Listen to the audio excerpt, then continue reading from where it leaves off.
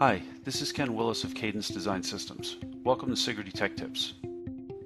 Today we bring you another installment of How to Sign Off on Your Power Delivery Network Design. Our video today will show you how PCB design teams can leverage existing information about the power delivery network captured in the schematic to speed up the setup of PDN analysis.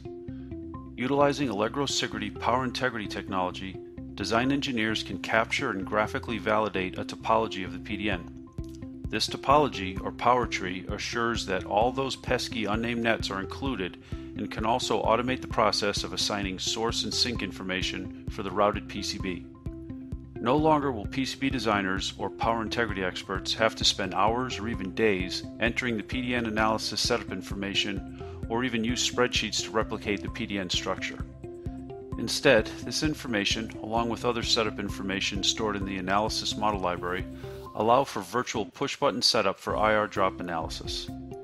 This means that as project deadlines loom at crunch time, you can focus on analysis rather than preparing for analysis.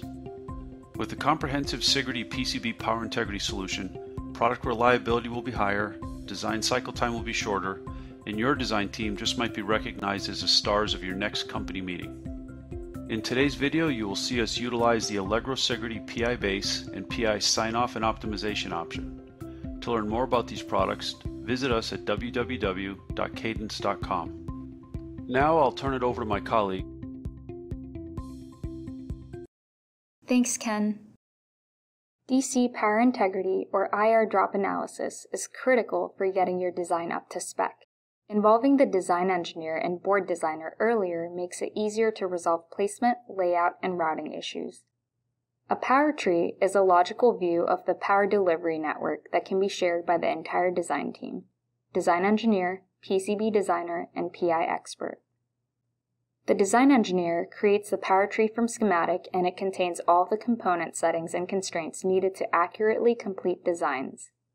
Design engineers can use a PowerTree to run pre-layout analysis of the power distribution network, or PDN, and ensure that component selection meets the power requirements.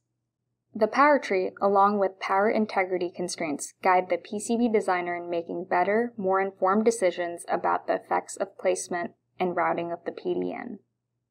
Power integrity experts can use the same PowerTree after physical placement to automate the setup of their power integrity simulation of the completed layout. This will save a lot of critical time in the PCB design cycle, as the dozens or even hundreds of power nets, including the unnamed nets, in a PCB design are all automatically assigned the correct voltage criteria.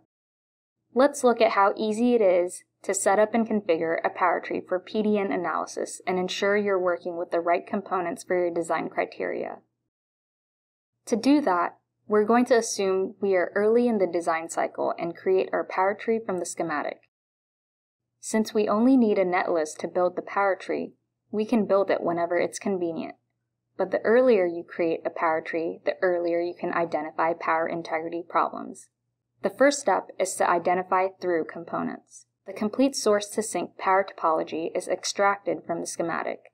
If you have already started your layout, you can also launch PowerTree from Allegro PI Base or Allegro PCB Designer, and of course, the same configurations will be created automatically. We need more parameters for this sink, and to specify the source or voltage regulator module, VRM.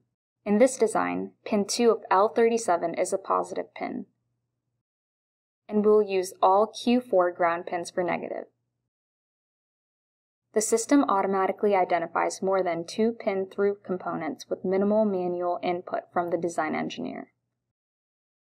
Now all you need to do is specify the connections for the through components. For this one, it's the first 2. If the component is not a through component, that's easy too. Just click Not a Through Component. Same here, Not a Through Component. And now we have a PowerTree. It shows the entire design connecting the VRM to all sinks. You can check and modify parameters for each component in the PowerTree.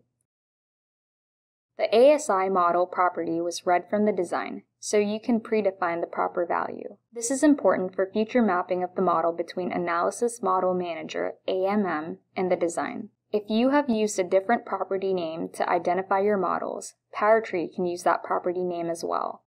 Of course, you can change any of these properties individually, and you could apply global default settings as well. If you want to use AMM data to overwrite the PowerTree properties, you can do that too. We'll load an AMM profile and go back to the PowerTree to automatically map the AMM data. And as you can see, they're matched. The ones that couldn't be matched are also clearly identified. If we go back to the same resistor as before, the values have changed to be updated with the data from the AMM. Continuing to poke around, we see the current has been changed on the sink as well, also from the AMM. Now that we're all set up, it's time to run the pre-layout simulation and make sure we've selected the right components for a design criteria. With just the click of a mouse, boom! We can see what has passed and what has failed. Let's dive into why the sink failed. The resistance here is too large. Maybe the model is not correct. So you could change it and run the simulation again to see if you get the correct result. Once you're satisfied with your component selection, you can save the PowerTree to use later after layout. The PCB designer completes the board layout like normal, but you've already made power-appropriate component selections before he even starts the layout. Now let's look at what we do once we get the board layout. Here's our design with all the components placed. Use the same PowerTree created earlier for this project to simulate the post-layout board. Quickly disable the nets to make it easier to see. Just load the saved PowerTree and apply with the handy wizard. After a quick review to make sure it's the one you want, simply review how it will be applied. First, the power net and pairing ground net, and then the setup can be initiated. Instantly, all the settings, VRM, sinks, and discrete components are there. All it takes now is one click to run the post-layout simulation. Once the simulation is done, save it.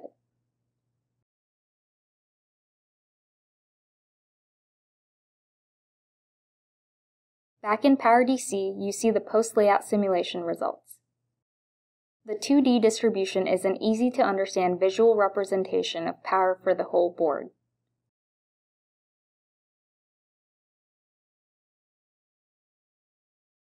It's common to cross-probe with the PowerTree from the post-layout simulation results. Being able to view the logical PDN can be advantageous in coming up with a plan to fix a violation in the physical design. In addition, if pre-layout analysis was performed, seeing the differences between an ideal PDN and the physical PDN can also be useful, like voltage differences on this pin. Both the PCB designer and the power integrity expert can quickly see the discrepancy here. We're going to need to fix that. Using a common shared PowerTree with the entire design team gives everyone the information to make smart design decisions.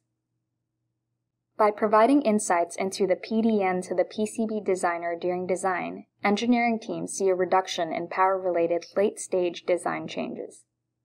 Instead of worrying about basic PI issues, the experts can tune the PDN for maximum performance at the lowest possible cost.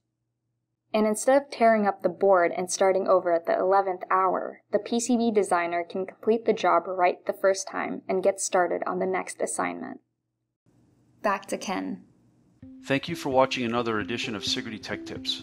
For information on the products used in today's video, click on the links below or contact your local Cadence sales representative or Cadence channel partner.